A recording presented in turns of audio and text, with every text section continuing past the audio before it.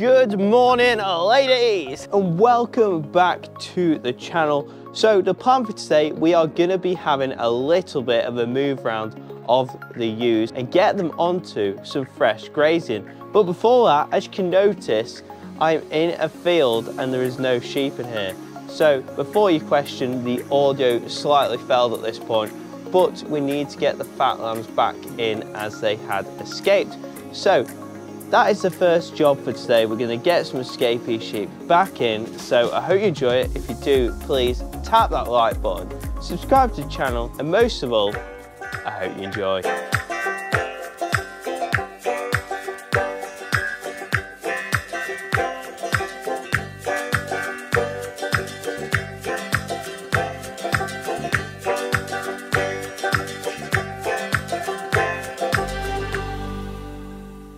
Farmer's best friend, you don't know when you need it. Sorted, they should not get out of there again, touch wood. Early morning drama's sorted. Also, fat lambs in here, 6 of these are going on the 27th of December, so we're just keeping them going and then they'll be ready for boxes in the new year. Right, so back to what we actually should be doing today, and that is moving all the ewes onto a nice fresh field of grazing.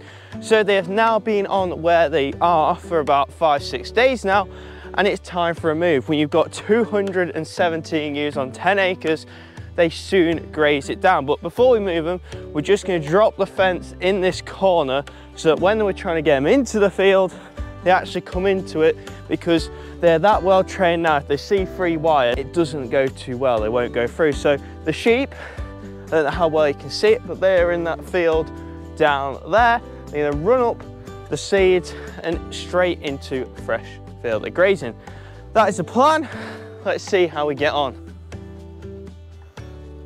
Good morning ladies. Time for some fresh grass, I think, girls. It ain't too much left in here. On camera it does look a lot muddier than it is. I think it's the light, but they grazed this down nicer. If I left them in here for another day, I think we'd cause more damage than good for the sward next year, especially see these muddy lines going up the field just from the ice. So going up and down here when it was that frozen, they've just trod the grass in. They really need to get off here now. Hello Mrs. Triplet. Hello single ladies. Ready for some fresh grass, girls? Just look how well they've grazed this field. That's not been touched.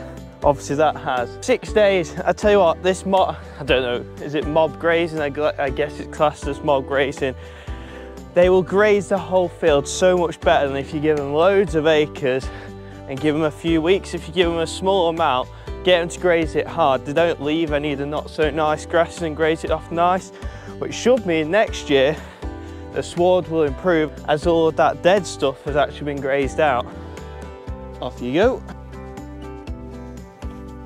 The benefits of this electric fencing are just endless. The difference it has just made within a month having the sheep on the farm, like, so many benefits. We're able to graze 120 acres on the farm that we couldn't have done previously. The sheep, touch wood, they haven't got out. As long as it's set up properly, like we have, well, I'm not saying we're perfect, but it's set up well enough that the sheep just respect the fence. I do think it really helps having that steel wire along the bottom, because it means you can run a decent current around the whole thing and you just trust it a bit more. The solar energizer, one fact I did find out, 21 days without sunlight and that'll still work. So even when we don't have a sunny day, although today is very sunny, it'll still work. And just the quality of the grazing, we're able to graze smaller fields a bit harder, which benefits the ewes and benefits us. And it just means we can get more sheep grazing land that we couldn't in the first place. I think in the summer, we are going to segregate a few fields. Obviously the grass growth will be far more than now, and it'll allow us to make the most out of the grass we have, so we're not taking too much grass out of the hay and haylage enterprise. And by doing that, we're becoming far more efficient in our grazing going forward, which could also mean we could up the numbers a little bit more. But we'll talk about numbers tonight going forward at a later date, because we're currently, as we are, we're getting on all right. Oh, my neck. I reckon that's a trailer. That's definitely a trailer. Definitely. Gonna get Josie. We will not push these too hard. Obviously, they're heavily pregnant. We do not want any disasters. but they'll probably need a helping hand to get out that gateway because they're so used to the fence being there. Go on then, Jose. No, B, come on. Off the road, come on, under there. That way, under there, that's big. Right, let's see how lucky we are today. Look, Josie, down, down, good girl. She's got them moving, she's got them moving.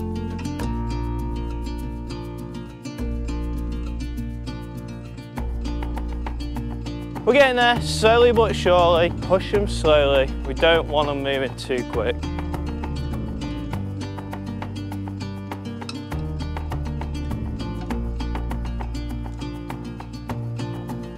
Oh dear, they're not playing ball, they're stood in the gateway. Oh, slowly push.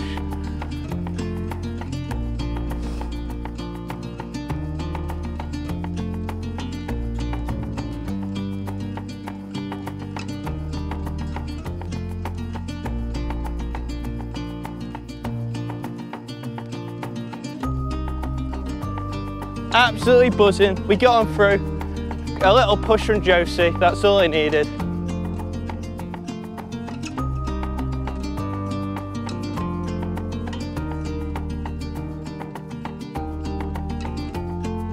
She's done good.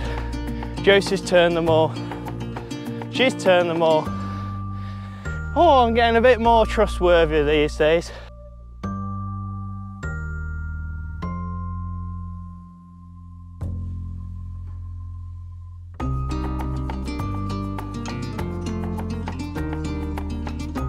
Well, I tell you what, I'm really chuffed with that. You got me out of a little bit of trouble there, Jose. So, as you probably all saw, the ewes all ran past the gateway here.